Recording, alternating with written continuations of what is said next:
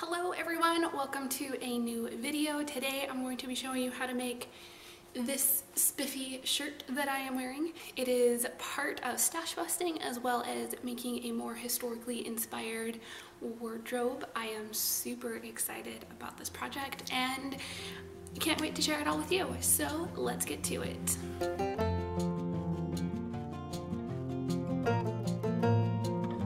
I used my shirt block pattern to cut out this shirt, and then I cut the front neckline about an inch lower to make it more comfortable. The next step was to cut down the fold of the front bodice piece. This will give you 2 front bodice pieces and 1 back. After all the modifications to the pattern are done, pin the shoulder seams together.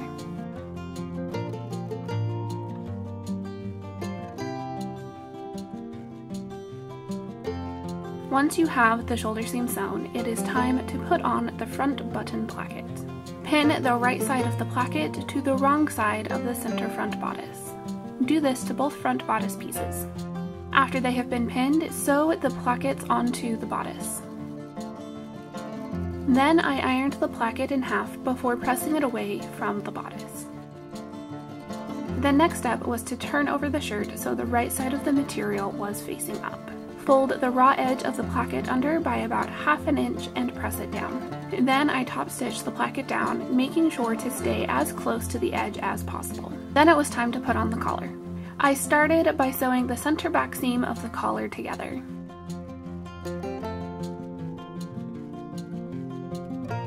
Then I pinned the collar seam to the center back of the neckline. Make sure to pin the right side of the collar to the wrong side of the shirt, like we did with the button placket. After all the pins were in, I sewed the collar to the shirt. Then I repeated the same pressing steps we did on the button placket. Iron the collar in half, press it away from the shirt, and then fold the raw edge of the collar under by 1/2 inch and iron. When all the ironing was done, I pinned the collar into place to prepare it for sewing. After all of the pins have been placed to your satisfaction, top stitch the collar down. I like to start at the center back and sew towards the front to make sure that it doesn't get wonky. Then I folded the raw edges of the ties in by 1/2 inch and top stitched them together. This will give you a clean finish. I also mitered the edge of my ties, which is completely optional. Now we're moving on to the sleeves. I cut the selvage off to prepare for the placket. I used the fold to mark the back quarter of the left and right sleeve. Then I measured 2.5 inches from the bottom of the sleeve. I used the fold to help me cut a straight line. Then I measured another 1/2 inch down and how wide I wanted my placket to be, and cut to either corner so the entire cut formed a Y. And then I pinned the underpiece of the placket to the wrong side of the sleeve. You want to make sure you're pinning it to the correct side of the Y cut so that your placket will close correctly. I remember to do this by pinning it to the shorter end of the sleeve. After the pins are placed, you will want to sew the placket down. Make sure not to go past the Y cut so it'll be easier to turn. Then you'll want to press the placket the same way we pressed the button placket on the front and the collar. A lot of sewing is repetitive steps, which can be difficult if you don't know what order to put your steps in, but once you get the feel for it, it's fairly easy to piece together what needs to be done. Once all of the ironing has been done, top stitch the placket down. Again, be sure not to go past the Y seam or it'll make it very difficult to do the next step, which is to finish the top side of the under placket. You will want to pull the center of the Y cut out.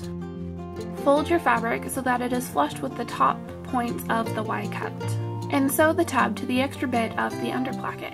You'll want to make sure that it's secure by going back and forth a few times. Then I cut the excess of the placket off so it was flush with the edge of the sleeve, and trimmed the other end to prepare it for the upper placket piece.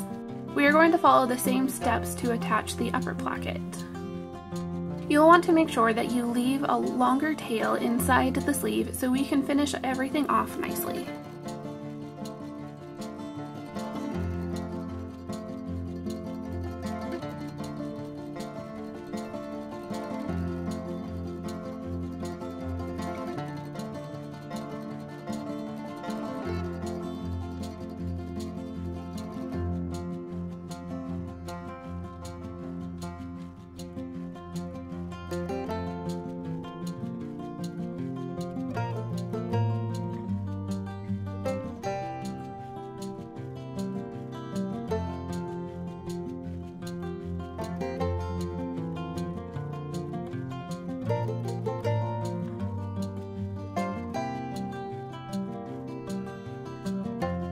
An optional step is to make the upper placket slightly bigger than the under placket.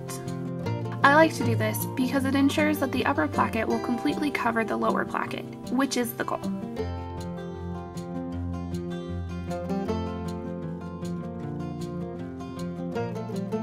When all of the excess is done, you will want to cut the placket flush with the edge of the sleeve, and then any excess on the other side down to about 1 inch. Fold all of the raw edges under to prep them for top stitching.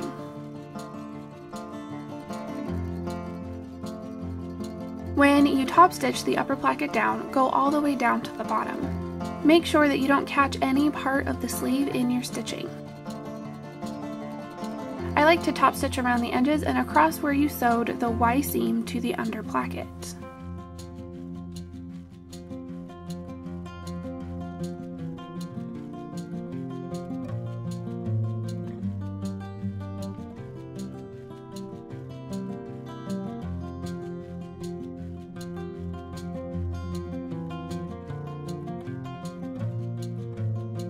Then I sewed an X through the center to secure it even more. This step is optional.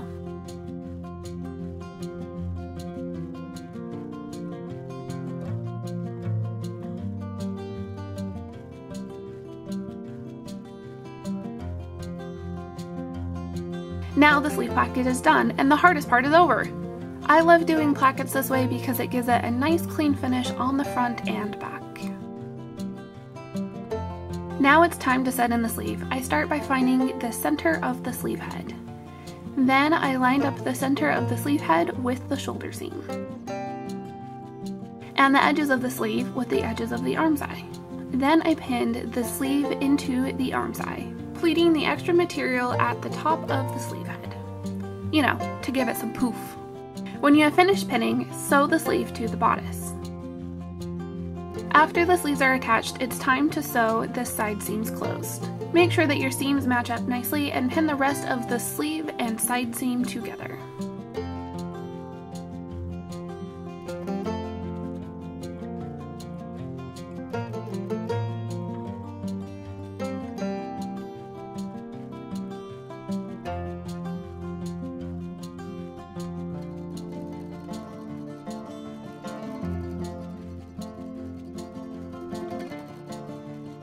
After pinning, sew the seam together.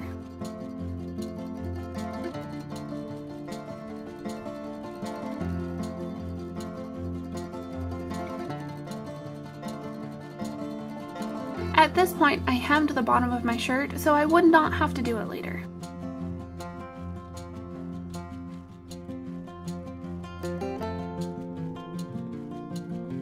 The next step was to attach the sleeve cuffs. I started by folding the cuffs in half and pinning the edges together to prepare them for sewing. After they are sewn, you'll want to turn and press your cuffs. I wanted to pleat my sleeves into my cuff rather than gather, so I found the 4 quarters and marked them with pins. I did the same on the cuffs.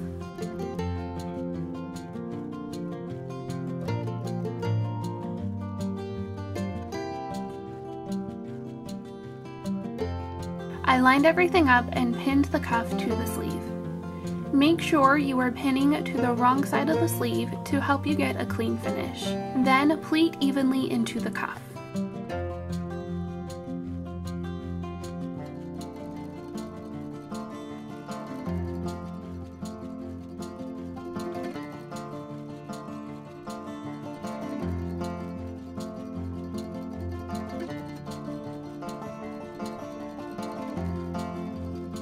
After you finish the pleating, sew the cuff to the sleeve. Then finish the cuff the same way we finished everything else.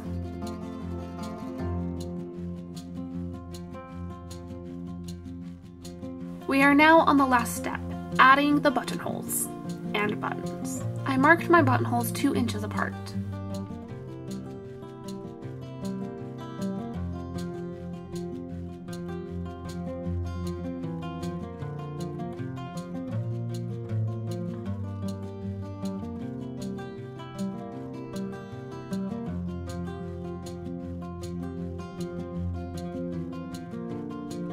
As well as marked the buttonhole placement on the sleeve cuffs. Then I sewed my buttonholes.